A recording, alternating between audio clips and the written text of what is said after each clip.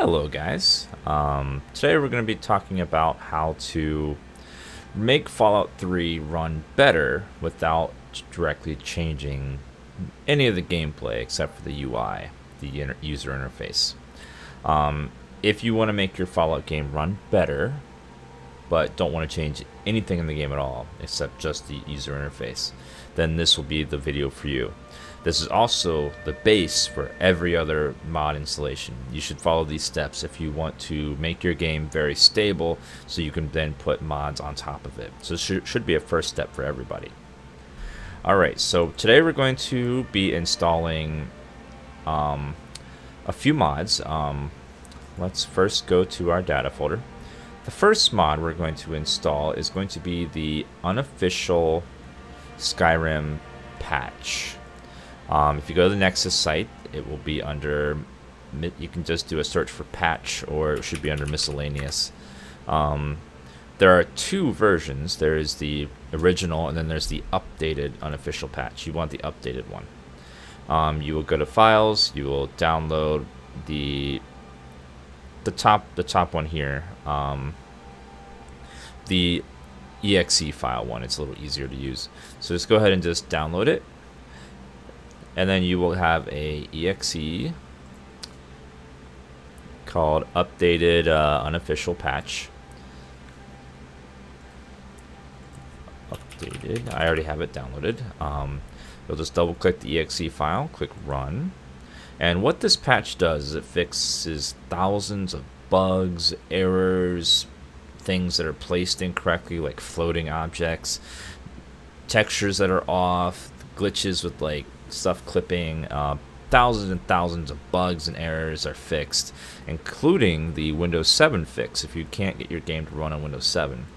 So you're just going to click through, make sure the game has your Fallout 3 directory selected. It should detect it automatically. If you're running the Steam version, it should have it in the Steam folder. You're just going to click next, and it's going to ask you if you want to install it there. You can click yes.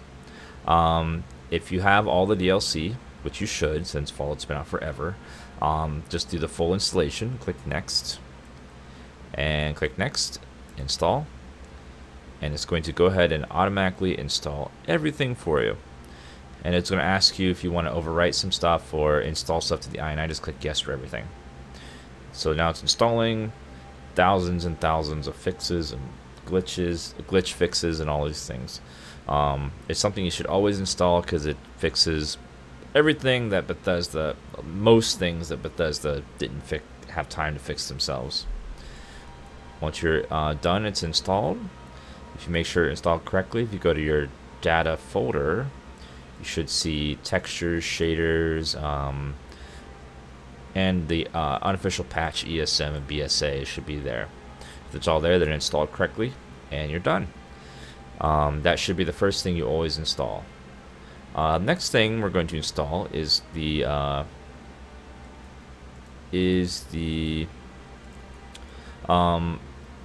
4GB enhancer for Fallout.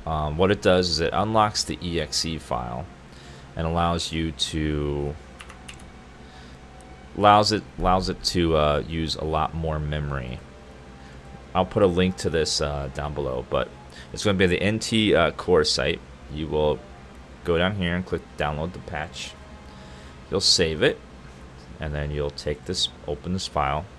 You're going to find your data folder for Fallout 3. You're going to drag this over, and this works on all versions including Steam. You're just going to go ahead and double click patch, click run. You're going to find the Fallout 3 exe file and click open.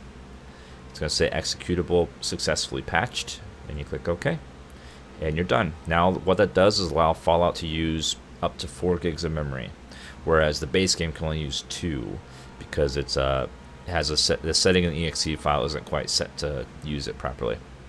The next one we're going to install is called ENBoost. What it does is it makes your Fallout use memory better, so that way it doesn't crash to desktop as often when you have mods installed. So you're going to go to the ENBoost site. You're going to download by clicking this button here or at the bottom. You're going to save the file. It says ENB series. You're going to open it. You're going to want to do the wrapper version, and you're going to take all of this stuff, highlight it, and drag it right next into the folder with your Fallout exe, and you are done. That's all you have to do. It will automatically launch when you start the game. It will help you. It helps the game by using memory correctly. If you care about the details, you can read through all this stuff down here as to what it's supposed to do. This version doesn't affect graphics at all, so it's just the memory fixes from ENB. Then the next one we're going to install is going to be, we're going to install a Fallout script extender. So we're going to do a search for Fallout script extender. It should be the first link. You're going to download the most current version, which will be right here. And then you're going to open it up. You should see the folder, and then you're going to take all this stuff. It should say SRC. Drag the entire thing right into your exe folder again, just like we did with the ENBoost. Now, with the Fallout script extender, what it does is it allows the game to use more scripts or more advanced scripts than the game would normally be able to use. You don't really need to know why it works, but it will allow your game to do more things. If you don't want to change anything in the game, and none of your games require it, then you don't need to install this. But one mod that the unofficial patch, one mod that I recommend you install is Fallout Stutter remover, and it requires script extender to work. It works for a majority of people, not quite everyone. All you do is you go to the website, Fallout script extender, download it, the most current version, 4.16. You're going to download it, and you're going to take the file you download, and you're going to drop it into you're going to drop it right into the exe folder. It's going to ask you to merge with the data folder. Click yes. And it's going to ask you to merge with the SRC folder. You'll click yes again. And it's basically a plugin for a script extender, and it helps the game load areas more smoothly as you're going along. A lot of times you'll walk along and in Fallout, and you'll be walking, and all of a sudden like everything freezes as it loads the next area. It helps to try to smooth that out. It works decently. It works for most people. It might not work for you, but I do recommend at least giving it a shot. It might work for you, might not. If it doesn't work for you, you don't notice any difference, it's not helping you at all, then you can go ahead and delete it and Fallout script extender if you don't have any mods using that. And then the last thing we're going to install is going to be a new user interface for Fallout, because Fallout's interface is meant for TVs on a small resolution, because like the text is huge, the UI is massive, and on a computer monitor, having all these things so big, it just not using the space very well.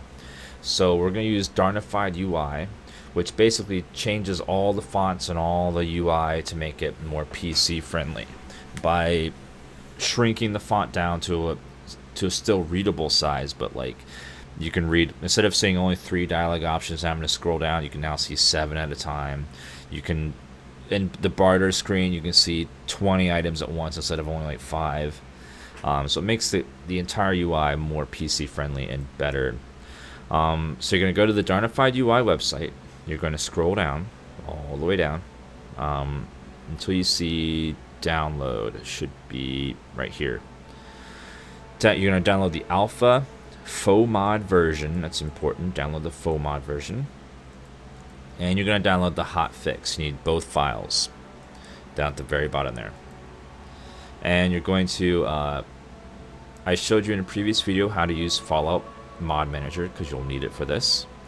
You're going to open up your folder. You're going to go ahead and drop.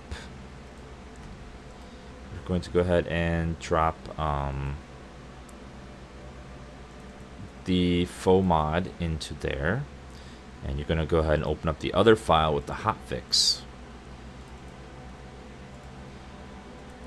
And you're going to create a folder. I usually, as I told you before, I usually label mine so they sort easier. UI, Darnified, hotfix. You're going to drag the hotfix directly into the folder. And when you open it, you should see the ESP and then the menu folder. Alright, so now we're going to double click this. It's going to ask you to make a copy of the original file. I recommend do yes. You're going to click Package Manager. And when you click Package Manager, you should see it show up. There's Darnified UI. And now we're going to add the hotfix as well. We're going to create from folder. Go down to F.O.E mods. Click hotfix and then click OK. Now you should see the Darnified UI and the UI hotfix. To install, you're going to double click in the mod manager to install. It's going to ask you if you want to overwrite the INI file. Click yes. Click yes to all. And then it's installed. Then you're going to double click the hotfix and click yes to overwrite all files. And you're done. And the UI is now installed. If you ever need to uninstall in Mod Manager, maybe just double click again to uninstall.